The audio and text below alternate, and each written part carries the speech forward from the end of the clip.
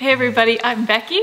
And I'm Cam from Seasonal Homestead. We're excited to do our first question and answer video. This video is going to be a little bit different than anything else that we've done before. Usually we try and keep it a little more action oriented, a little less talking. This is going to be all talking. All talk, yeah. Over the last couple of days, we have been working on answering questions, and you guys had so many good questions that it was really hard to choose. So we tried to answer as many as possible, but that made it so we were talking for a long time. Even though we were trying to be concise, just didn't always happen. Yeah. So in lieu of that, I am going to write each question down in the description box of this video with a timestamp so you can link directly to whatever question you're most interested in and would like to hear, in case you don't want to listen to us the whole time. First question is, how long have you been homesteading? We've been homesteading, we have been gardening for 15 years. Homesteading, I would say, about 8 years ago was when we really started into that. When we got the house that we lived in prior to the one we're in now, it was on 2/3 of an acre, and so we were finally able to expand the garden to a sizable size and add chickens and do more of what we call homesteading and kind of grow more of our own foods. So next question's a good one. They're all good, but if you could only give one piece of advice to a new homesteader, what would it be? The hardest part about this is keeping it to one piece of advice. I know, I feel like there's a lot. I've got like two, 3 or 4. I have two. Okay. So I cannot keep it to one piece of advice.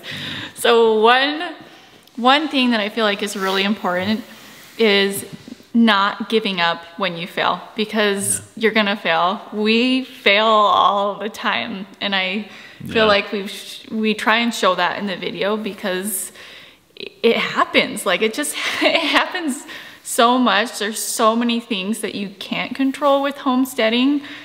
And there's just so much to learn, and you learn so much when you fail. So it's actually a good thing. Can I say my second one? Yeah, fine. Yeah, okay, anyways. This is a bonus one. Let's just say it's a bonus. Okay. Free of charge. Bonus. Yeah. Okay, so my bonus piece of advice is don't get too caught up in learning before you do it. So I feel like it's really good to read books and to study before you like hop right into something. But at the same time, you can do that a little bit too much. Yeah. I remember when we were going to do pigs and cows, we learned as best we could, and then it was just like, okay, well, we gotta just like go for it.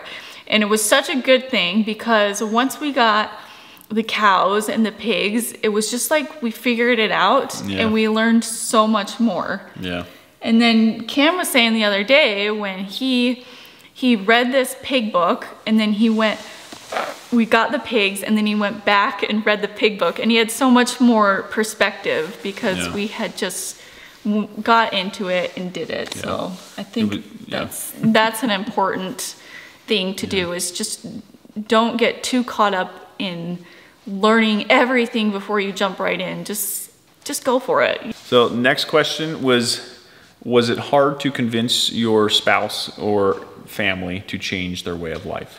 It was not that hard to convince me. I grew up on land in Idaho, not necessarily an active farm, but lived in the country and loved that life. So I always wanted to have a farm, but just thought it was not possible because the farms I grew up in Idaho were giant potato farms with millions of dollars of equipment and infrastructure. And unless you were born into a family that were potato farmers, it just was kind of out of reach. And so once Becky got really into gardening and that homesteading bug hit her, it was not long before we decided this was right for our family. The other thing that really was a defining moment in that was a book that Becky picked up called family-friendly farming. I went over to the bookshelf and I got it because I feel like this was just like a huge shift in our way of thinking. We were going through a really rough time as a family, just really feeling too busy with too many activities that were outside of our home, and it made it really stressful for our family. And just kind of on a whim, I got this book. I just bought it used online. We read it together as a family out loud, and I feel like that was just like the game changer for us. This book really confirmed this is the direction we need to head, and this is where we need to start thinking more seriously, with a purpose, with intent, and invest more in what we're doing, really. How are the kids liking the homestead life compared to their previous life? Yeah, that one's fun. So we have 4 kids. Our oldest right now at the taping of this is 14 years old, and then 11, and then 10, and then our youngest girl is 7 years old. And so it's interesting because our oldest child definitely had a previous life in public school and just kind of was exposed to, you know, city life, for lack of a better phrase. And so he still likes that stuff a lot. And it's always like, he always is wanting to go into town and I don't know, just, you know, that kind of stuff, which is a stark contrast to our youngest child, who really has spent their whole life from when they can remember on the farm. And so it's just like no problem for her, because that's just what life is, you know? So it was a fun moment in our parenting life when I can't remember, we were talking about a trip somewhere or whatever, and Noelle was like, I've never had a McDonald's hamburger. It was the tater tots. Tater tots. She's like, what are tater tots? Yeah. We were on a trip and we stopped at Cracker Barrel, and the waitress was like, do you want tater tots? We had to explain what tater tots were, because all of our other kids have gone to public school, so they'd seen school lunches and all of that stuff. So, but she had not, and we don't buy tater tots. So that was a little segue, but that was fun. A few of you have asked if we have jobs outside of the homestead. The answer to that is I do, and right now, and Becky's, all of her jobs are here on the homestead. So I work in finance at a large retailer in the area, and when I'm not doing that, so nights, weekends, and mornings, and sometimes lunch breaks, I'm happily here on the homestead helping Becky in the garden, or moving animals in the pasture, or just whatever. There's an endless supply of things to do. There's a fly. There's a fly in the house because we live on a homestead. It's bugging me. Well, for me, I graduated with an art degree. So when my kids were really little, the whole time that they were little, on the side, I did portrait commissions for people. I did paintings, that sort of thing. And I got a little bit just to the point where I was feeling not completely happy with what I was doing and how it was going. This painting right here is one that Becky did. Yeah, we'll have to show it later. We'll show you a close-up later. I made a conscious decision that I wanted to start a blog instead, and blog about gardening. And for the most part, that was because the garden at that time was really helpful to me. As I mentioned before, I have some anxiety and depression stuff that I was going through at the time. I still am going through. And part of doing that was to help with my mental stuff. And it really did. It helped me a lot. And so I did the blog, and that grew into doing YouTube. So I have the blog, I have YouTube, I have other social media things that I do as well. I also, and now we started to homeschool the kids, so now I am a teacher as well, and I also do all of the homemaking things at home. So I do all of the cooking and the cleaning with help from the family, of course. Those are my jobs, along with mothering and all of that stuff, which is a full-time job just in and of itself. A couple full-time jobs. It could not be done without her, but also the kids do pitch in a lot. They have chores. We all have chores to do, and it could not function without all 6 of us working together to do it. So that leads into another question. That leads into another question about the kids. What's that one about? Which is, how are your children involved in helping around the homestead? Do they have chores, and do we hire helpers?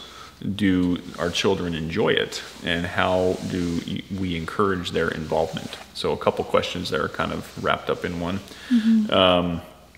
So our kids have some chores. Yeah, they do. I'm just trying to think how to say it right. I will say this. Yeah. Okay, so what it comes down to as a parent, it's always really hard to figure out what sort of jobs do your kids do that they don't get paid for, that they're just like around the house jobs, that just for, you know, being part of the family, you need to do this. And then there's another set of jobs where it's like, okay, this is above and beyond, and we want to pay you for this.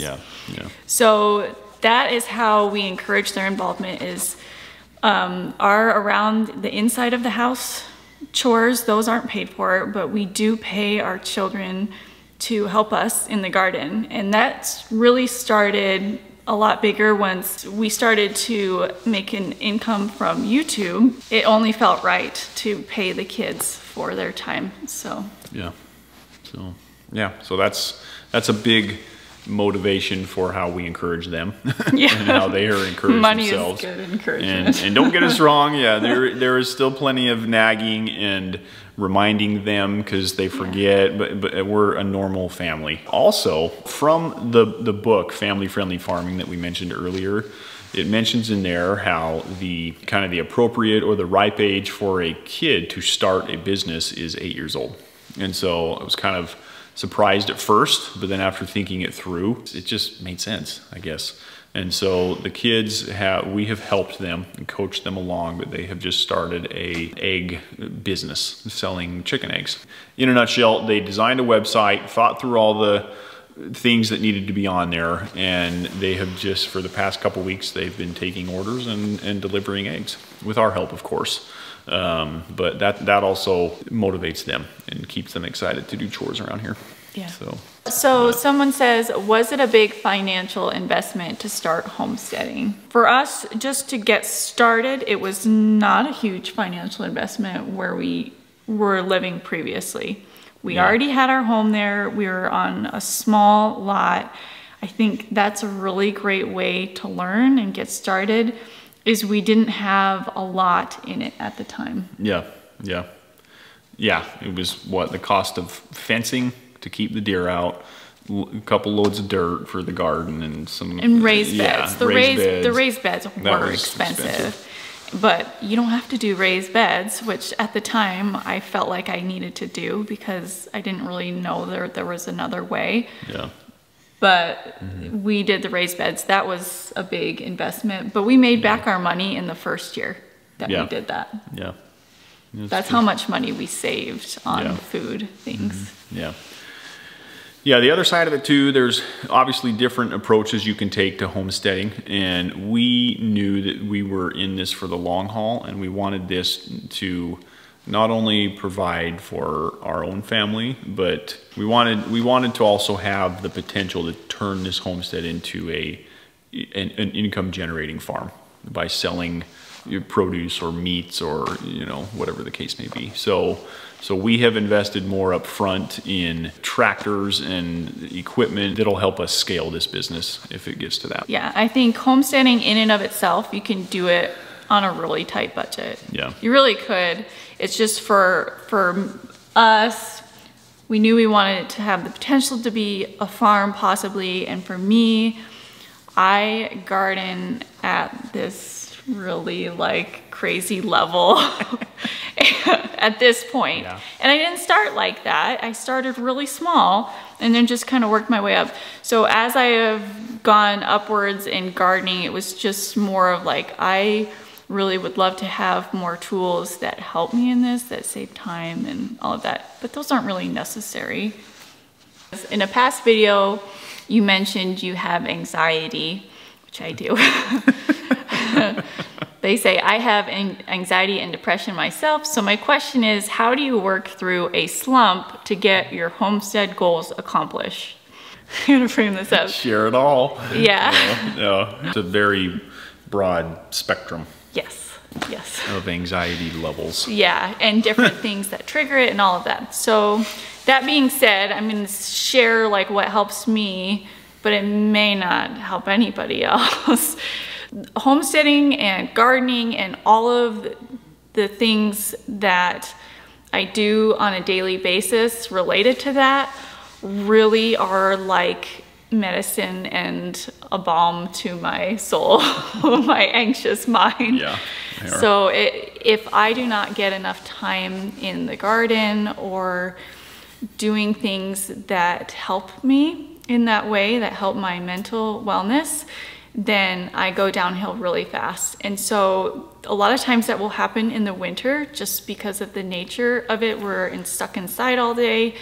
And so there's not a lot of things. So some things that I do to help during that time is I try and find things that I can get excited about. And some of those things are like, you know, buying seeds or just some things related to homesteading. To me, that is just something that really helps me a lot. I get really excited about buying seeds. When the blackberries that I bought in the middle of the winter, that was one of those things where it was like an impulse buy just because I was like, this is gonna make me feel better. So but you don't necessarily have to buy things, just doing like a garden plan for me, that a lot of times will help. So those are some like very specific things. Other things outside of homesteading that really help me a lot, if I'm feeling really down, I will do a gratitude journal, and I try and keep that up because just doing it one day doesn't help. You have to do like for a long period of time. That is something that's super duper helpful. They've done studies about how helpful that is. The other thing that is really helpful to me is making sure I'm sleeping enough so my anxiety keeps me awake. Which is like, has a really bad effect because if I stay up past a certain hour, then the anxiety gets really bad. So I try and go to sleep as early as I possibly can force myself to. And in order to do that, one of the things that I do is I turn off computers at like 9 p.m. in order for me to go to bed at like 10:30 or 11. So no screen time after that, no social media, no nothing, so that my body can naturally calm down and sleep. We got another question about clothes and shoes. What do you guys do as far as those things? So here's the answer to that. For the kids, we are blessed by a neighbor who often gives us clothing, hand-me-downs from her children. Or kids that are just a step older. That has been a huge blessing for us because my younger kids at least are not picky, so they love getting those clothes. It's like Christmas for them. Yeah. Thank you, neighbor. You know who you are. As far as clothing for me, I am not a shopper. I don't really like to shop at all for anything. Not groceries, not clothes, none of that, except seeds. That's one. Yeah, seeds, homesteading stuff. Okay, homesteading tools. It's just really specific things. Yeah. So I have a very minimal closet for that reason, just because I don't like to shop very much. So the things that I do buy, I try and buy high quality things that will last me a long time, and so that I don't have to go and buy more. For me, I'm turning into my dad. I have found a pair of jeans that I like, and so I buy multiple pairs of those. And he always did that, and I made fun of him, but now I'm turning into him. I can't remember the last time I paid full price for a piece of clothing that I have. So Cam's always been more of the thrift shopper. Yeah. My husband and I were wondering how you make the things that aren't canned last all year. like our potatoes, onions, pumpkin, squash, garlic, etc. Part of the design for this house was to put in a cold room that, because we don't have a basement, the cold room mimics as close as we can a root cellar environment. And I'm speaking to the temperature and the darkness, no sunlight, and then also the humidity. It's not perfect, but it's definitely an improvement from just storing your stuff, you know, in a cold garage. And so that definitely prolongs the life of those vegetables that store well in there. In the cold room, we store the onions and the garlic and the potatoes in there. So you have to look at what, in what conditions do things store best. I store the onions and the garlic in there, even though it's a tiny bit humid for them. Onions like it dry and cold, potatoes like it wet and cold. So it's hard to mimic all of those things in a home environment. Yeah. My onions lasted a long time, surprisingly, this year. So the first part is the conditions that the vegetables are in, and then the second part is what variety you're growing. Certain varieties lend themselves to being stored for longer.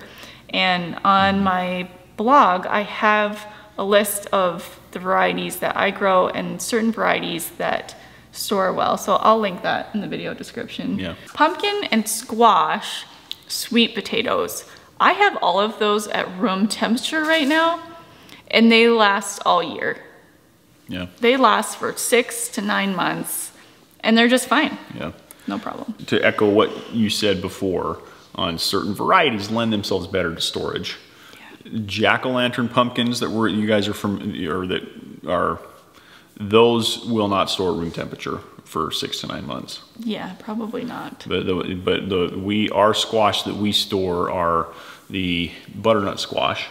The pumpkins remind me of that variety. The ones it's we have Long there. Island cheese. They're in the same family, Yeah. of type of squash that do really well with bugs. They are really bug resistant, but they also last a really long time. So we just have those on the shelf, and they're great. And the sweet potatoes, those are just in crates too.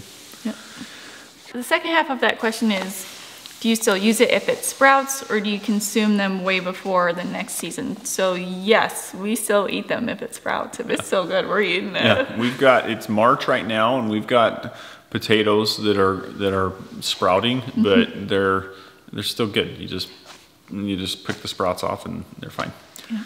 And then the last part of this question, how long does our canned food last, the food in jars? Those will last 1 to 2 years. We can enough with the intent of using our supply up within a year. Sometimes we have overlap, so 1.5 years more or less, but it's generally not recommended to store those more than 2 years. So the thing is that they possibly could last past 2 years, but there's a few things to keep in mind. One is the lids. So I think the lids say now, the ball lids, that they last for 18 months. They'll last longer than 18 months. And my limit is about 3 years, I would say. If it's past 3 years, I'm gonna dump the food. But thankfully, we have gone through everything within that 3 years. I try and use everything up. I try not to waste anything at all. I don't think there's been one jar that has been tossed out. Yeah. We do pretty good. Yeah, so actually when you pass 1 year, the quality does start to go down with canning. Past 2 years, it goes down even further. Yeah. The stuff inside the jar will get darker and things like that. I've noticed that with some of the jams. Day 2 of answering questions. We got late last night, so we had to start again. Okay, so we're back at it, and the next question we are going to answer is, how much a year do you spend at the grocery store? So we'll speak in terms of last year, because this will always change as inflation comes and different things and whatever. But last year we had a monthly grocery budget at the store of $400 a month. And so that equates to about $4,800 a year for our family of 6. Most of that is spent on grains, dairy, nuts, and things that we just legitimately can't grow here, like pineapples, other tropical fruits, and then things like olives and olive oil, and yeah, that kind of stuff. Yeah. Yeah, so next one, Becky's gonna answer what % of food we grow ourselves. Okay, so I made some notes on this, but I have my own opinions about this because I feel like a lot of times people will say percentages, but unless they're weighing all of their food somehow, it's really just a guess. Like close estimate. anybody's best guess. So for how much of our food we grow ourselves right now. So we grow all of our own vegetables right now. And we were debating about this last night. Yeah. Because of the one exception that I thought we were still buying was avocados. We looked it up. Avocado is a fruit. It's a fruit. So technically we grow all of our own vegetables. Yeah. And then fruits. Actual fruits right now, we harvested last year very little fruits because this is a new place. So fruits take a little bit longer to establish. So we bought a lot of our fruit locally, just from farmers. Meat is the next one. Yeah, meat, we are happy to say that we now grow 100% of our own meat. And so it's very nice to have fully stocked freezers and especially to hedge against inflation, and it's just nice to have meat and never have to buy it. Okay, grains. We don't grow any of our own grains yet, but that is a goal of mine for the future, something I'd really like to do. I am trying to tackle the vegetables and the fruits first. Vegetables we're good on, but fruit, I would really like to get that to a higher percentage, so I'm putting a lot more of my time and effort into that rather than growing the grains. But it's something that I really want to do in the future. Just still doing research on how to make that possible because we don't have a combine to harvest the grains and to make it worth the time. We're just still trying to figure out, is that something that is going to be worth it to us for the time and effort we put into it? It could be something where it's just like we do it just for the experience of doing it, but we need somebody to come up with a small scale grain harvester and what's that thing on the outside of like oats? The hull? Yeah, like hulling. De-hull it. Yeah, de-huller, all of that stuff is just things to consider. For the dairy, I don't eat dairy right now. I have on and off in the past. Eating like cultured dairy was okay for a while, and then I just started having major reactions to the dairy, so I cut that out. Yeah, but me and the kids still enjoy dairy. We're not chugging gallons of milk because we're just kind of not used to that anymore, but we do love our cheese, especially on pizza, and butter, and the occasional tub of ice cream. So we still do occasionally buy dairy at the store too. Yeah. So for that reason, this was another question on there. We do not have a milk cow, and we don't have plans of getting a milk cow anytime soon. Yeah. So originally I had planned to do dairy sheep because I can actually consume sheep's milk without too much of an issue. Well, not plain. I've had sheep's cheese. Sheep cheese, yeah. Cheese from sheep. Sheep cheese. Yeah, so the sheep cheese is actually a little easier on my system, I think, because it's a smaller animal. It's more compatible with the human body. But anyways, it's been a little bit easier on me, so I thought initially we might do sheep for dairy purposes. But right now we have other goals that we want to accomplish first, so it's still a few years out if we decide to go that route. Yeah. Next question, and this is a good one. Are you LDS?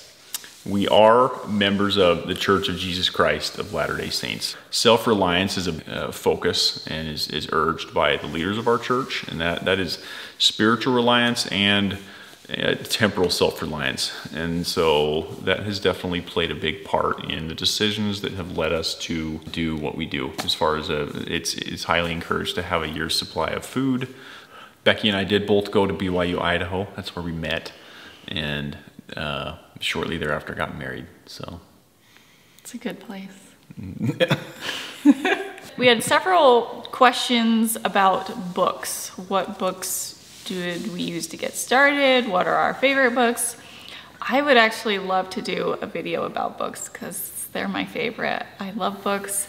It is basically what I have used to gain all of my knowledge, and so to be able to pick just one book is really hard. I feel like everything that I've learned is like a culmination of many books. So yeah, she has a lot of them. Yeah, so I have a lot of books. Yeah, I swear we have a new book coming every week from Amazon or something. So we did go to our bookshelf though, and we picked a couple books just for the sake of this video. But if you are interested in a book video, please tell me.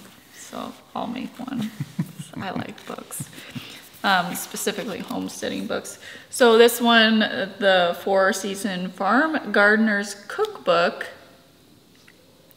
So it's basically, the first half is gardening, like how to garden, very basic, really well illustrated as well. And then the second half is how to cook with those vegetables. I have not used a ton of the recipes in the second half of the book though. I've got two.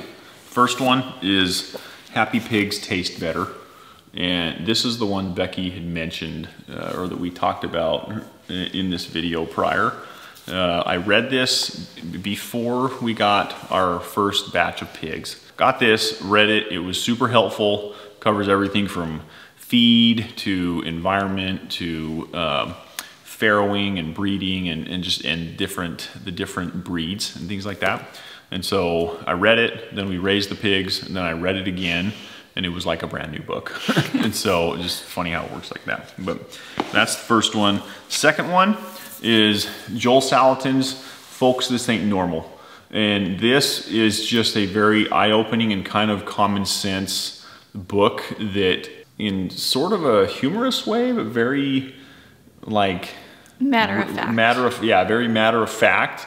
Just kind of states how screwed up we are in like our food system. It was just really eye-opening to see that written down and like, okay, yeah, this is really what I've thought all along, put into words. So yeah, this one is really good if you are trying to get somebody on board.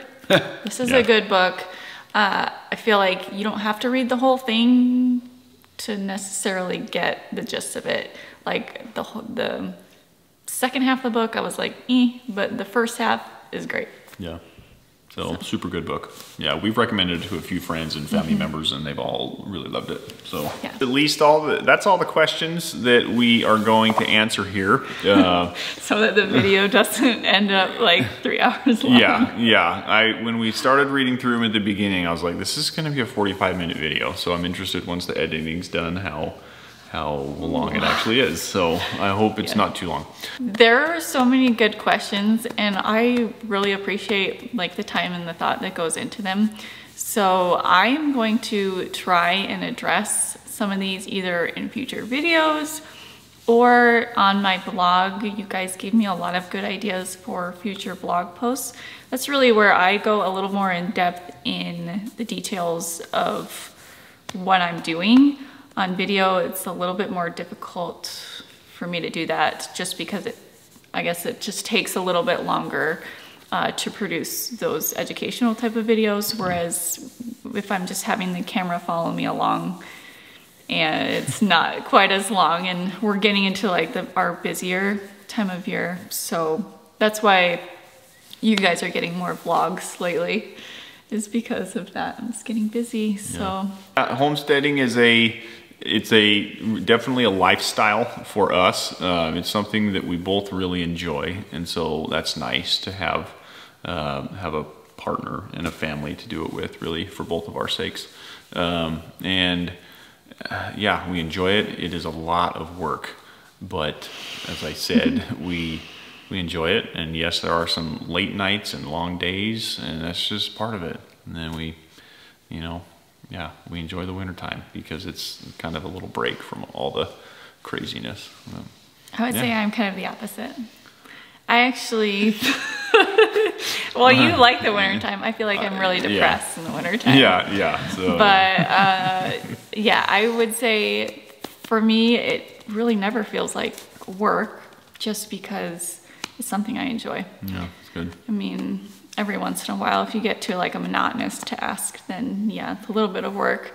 But for the most part, it's something that really brings me a lot of joy, that I feel a lot of fulfillment in, that has really brought us closer together as a family. In the world that we live in now, it's just something that is really nice to have that skill set, to have the knowledge, and just feel more peaceful about life because you have some skills on how to take care of yourself from, you know, food on up. So yeah, cool.